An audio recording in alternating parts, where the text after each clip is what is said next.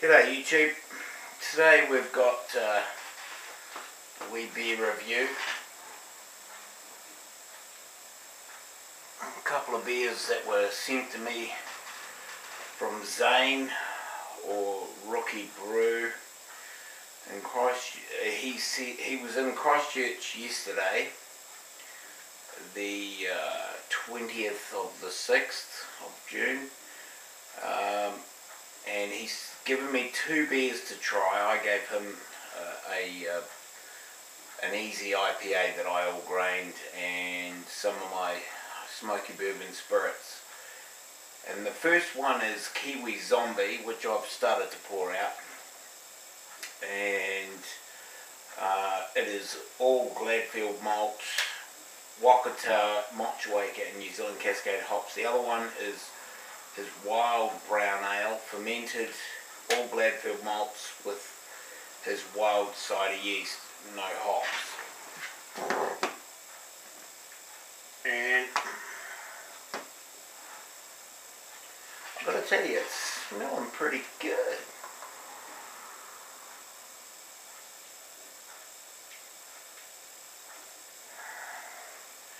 That'll do for that.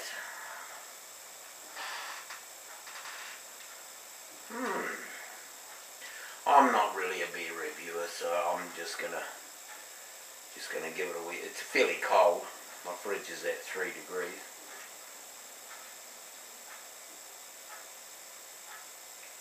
It's quite a nice balance between the hops and the malts. So without further ado, I'm not going to try and pick out what flavours what aromas I'm smelling. It's probably a bit cold.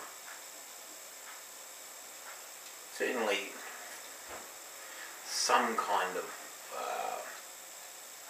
gentle floral notes.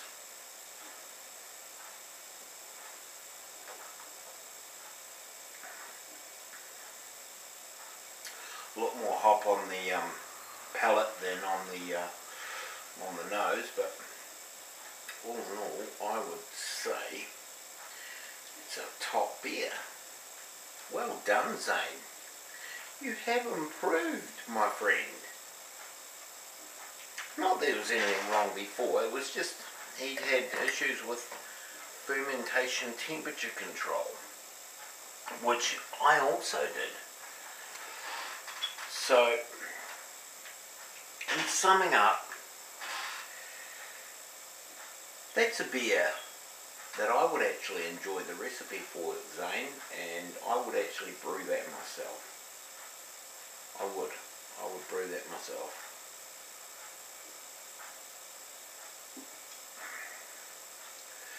It's a little bit earthy flavours.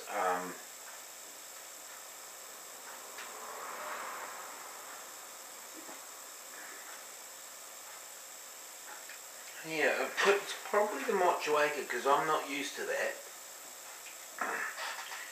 And here's his, oh crikey, what's it called? His wild brown ale, I think it was.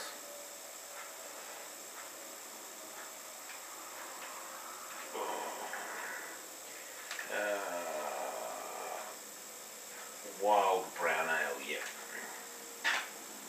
And this has his own strain of yeast in it. So it's pretty cool.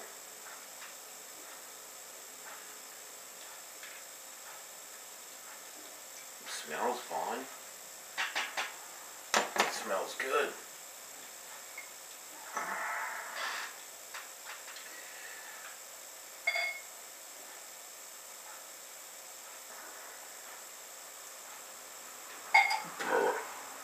Certainly very carbonated, that first one.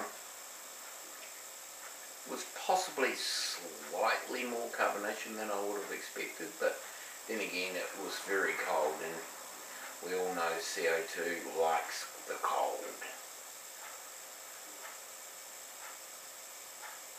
I don't know if he bottled primed these or if no, these are being kegged by the look of it, because there was no sediment. Oh yeah, there is a wee bit. Oh no, they have been bottle aged.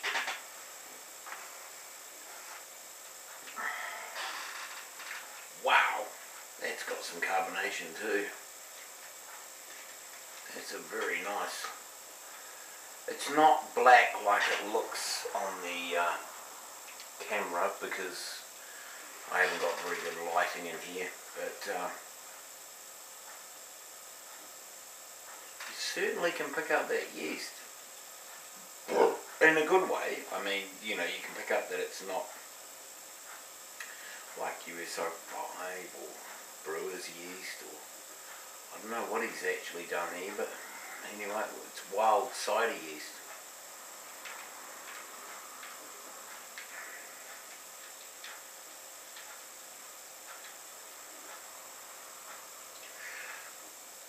Yeah, I can tell the yeast is in there.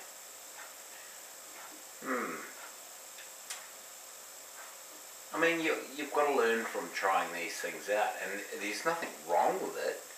It's just, for my particular palate, I would brew this, but I probably wouldn't use that yeast. Just me personally, there's nothing wrong with I mean, it's different. It's really weird.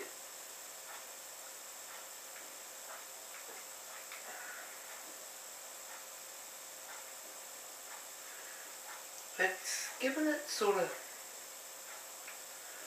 it's hard to put my finger on it, but it's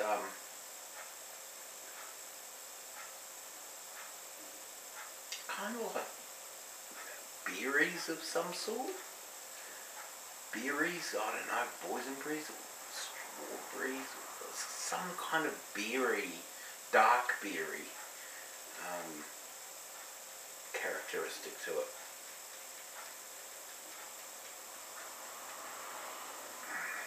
All in all, there's nothing wrong with that. It's a sessionable beer. I have to say, my first comment was because my palate was not at all used to that sort of a yeast sort of thing. But as I'm drinking it, it's actually turning out quite nice. I have to say, I take back my first comment. I do. I absolutely do. There's nothing wrong with that, boy. Oh yeah, I can actually,